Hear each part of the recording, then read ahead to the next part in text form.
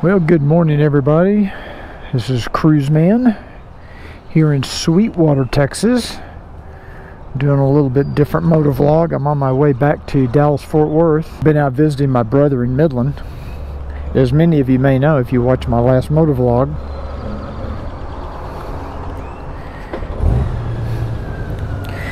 And I am on my way back. This is my first gas stop. I make 2 stops on the way. Gives me a chance to stretch my legs and get gas and, you know, have a drink of water and just kind of get caught up.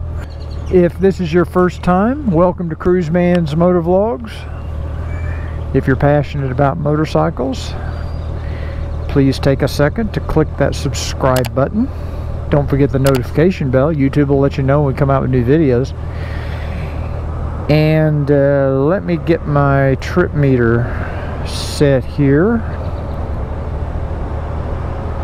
I just filled up, so I'm resetting the trip meter so that I get my mileage numbers squared away.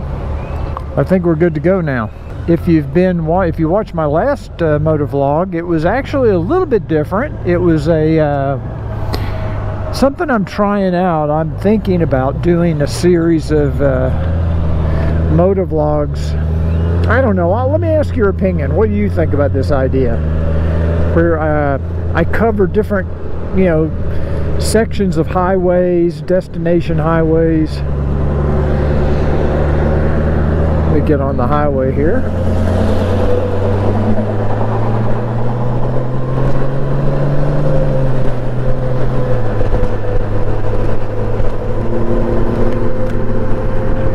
Okay, we're on our way now.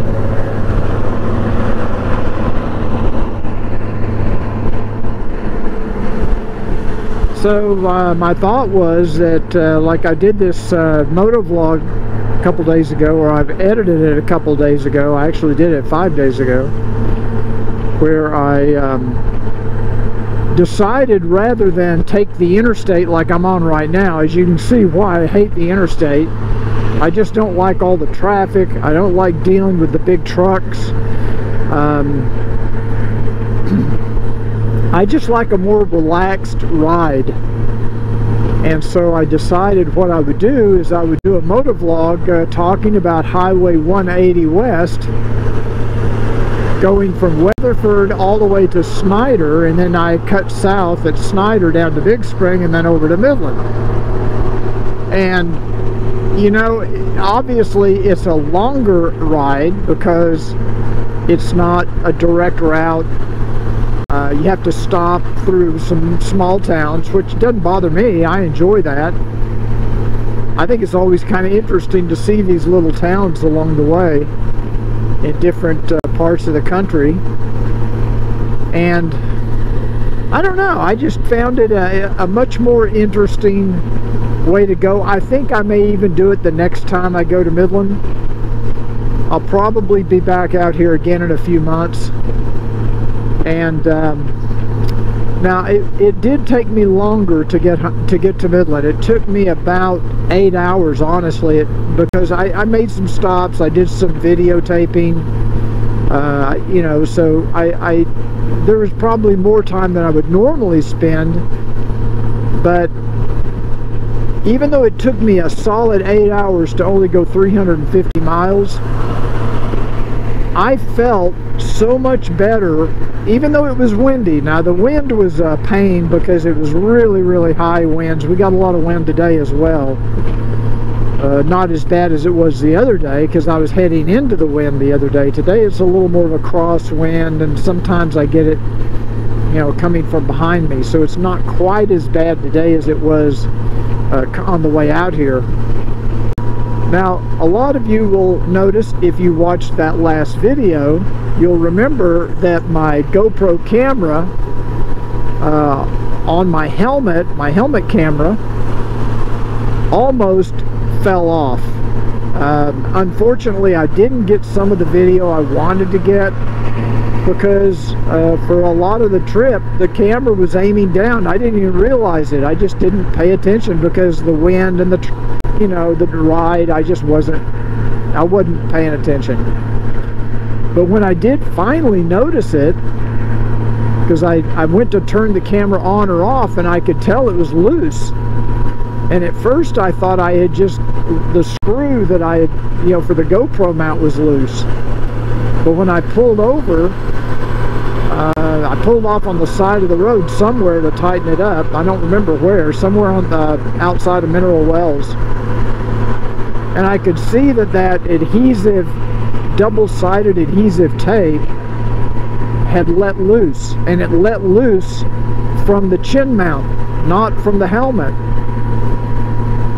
And so I went ahead and took it as a miracle that the GoPro didn't fall off. There was just a tiny, tiny bit still intact, and it was holding it on, keeping it from falling off, because if that had let loose, especially with the wind, it would have just flown right off the helmet and I'd have lost a $500 GoPro.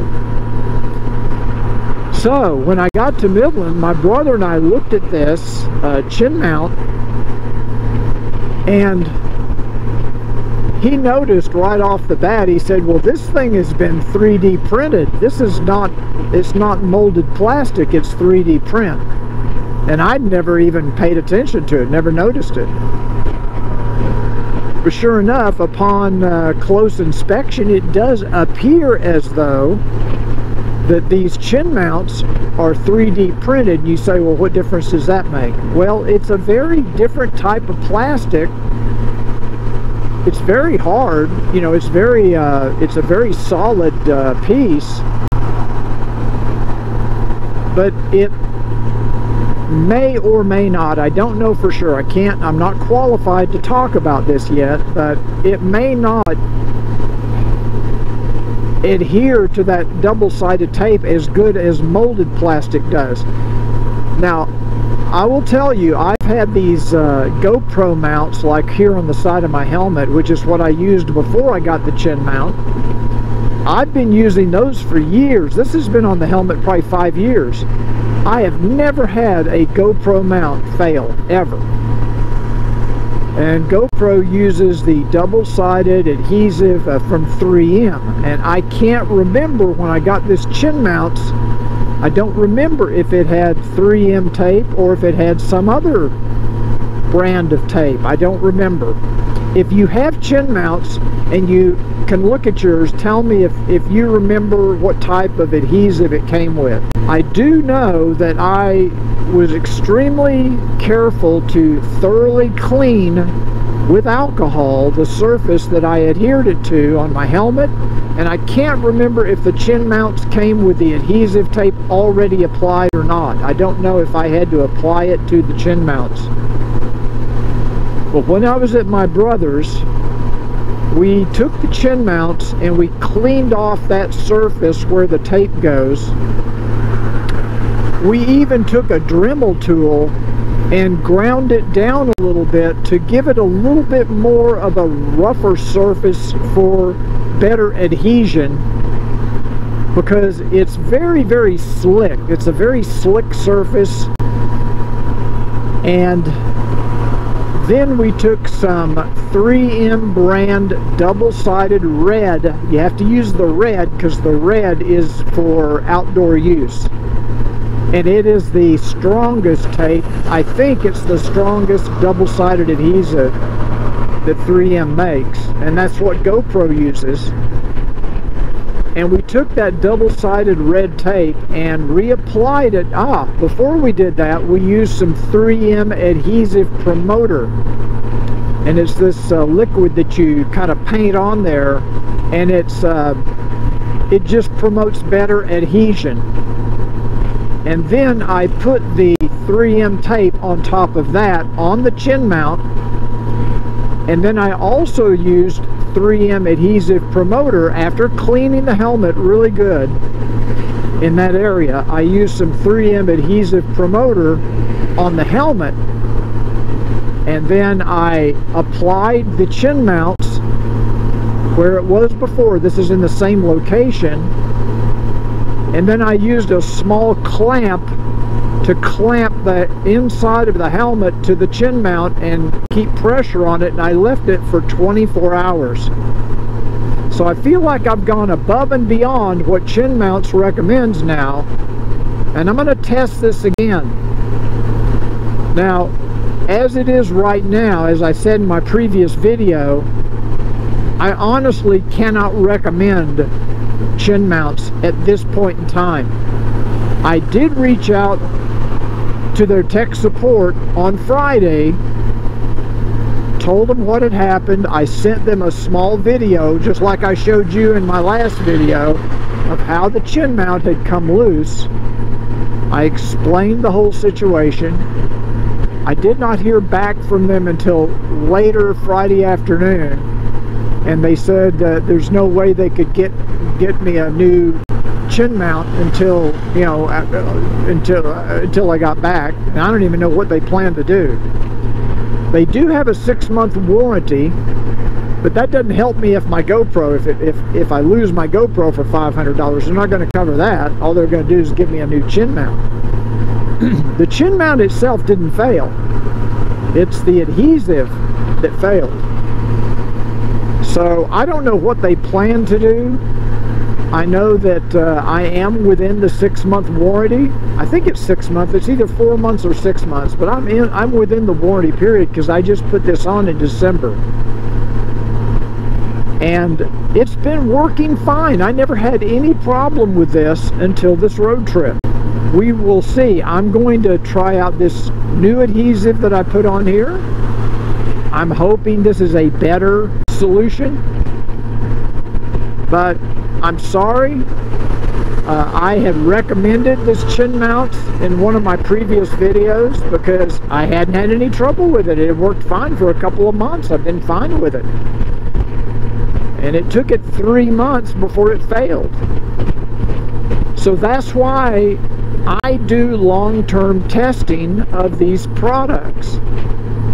Not every product, but most products, because when I recommend them, and that's why you have to keep watching these videos, because things change. I've recommended a lot of products on this channel, and it's possible that 6 months down the road, or a year down the road, or 2 months down the road, something might fail. A few months ago, I added these chrome decorative strips. They looked really cool. The guy, the owner of the bike, loved it.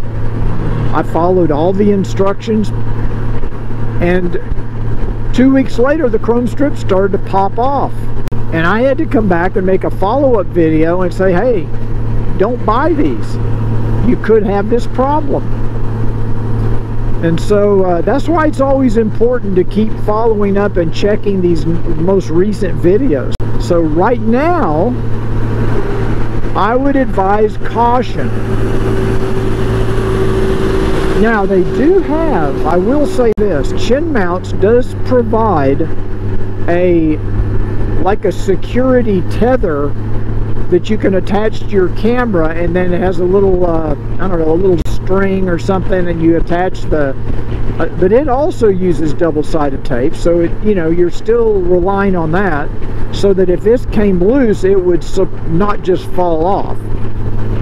I never could find a surface on my helmet to attach that tether to. I may end up attaching a tether to this GoPro mount that's on the side of my helmet if I can figure out a way to do it, just for additional security. I'm anxious to see how this system that we've come up with works, and hopefully this will not fail. I was a little concerned when I first got the chin mount in and looked at it. It did not seem like there was very much surface area on that chin mount attaching to the helmet, and I was concerned with the weight of a GoPro. The GoPro's pretty heavy, especially with this media mod and everything. You know, and the batteries in the new GoPro are a little heavier, so I was a little concerned that it would handle this. But it worked fine, so we'll see. The jury is still out on the chin mounts, at least for the HJC helmet. Once I get back, I've got a couple of new videos to make. I should have a new Cardo headset in to test for you in the next week or so. I'm looking forward to that. Another motorcycle detailing video coming soon. So should be a lot of cool stuff. Oh, and another Crown and Comments coming up here very shortly, maybe next week. So thanks for joining me today. Don't forget to subscribe. If you liked this video, please click the thumbs up. I really do appreciate that. Don't forget to share this video with all your friends. And gosh, I guess I'll just see you on the next Cruiseman's Motovlogs.